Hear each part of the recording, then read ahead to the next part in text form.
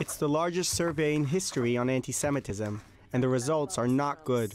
The European Union Agency for Fundamental Rights questioned over 16,000 Jews from 12 EU member states. What they found was shocking. 89% of Jews surveyed said that anti-Semitism in the EU had risen significantly in the past 5 years. 85% said anti-Semitism and racism was their top concern.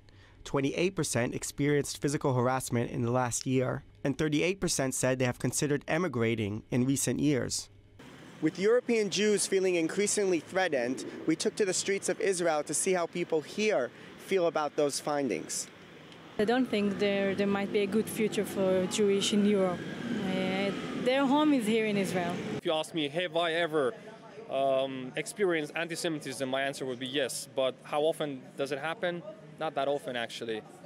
Now, I think it's the fear that most people have is the fear of running into the extremists. Common anti-Semitic themes encountered by participants included Jews have too much power and influence, Jews exploit the Holocaust for their own interests, and Israel treats the Palestinians like the Nazis treated the Jews.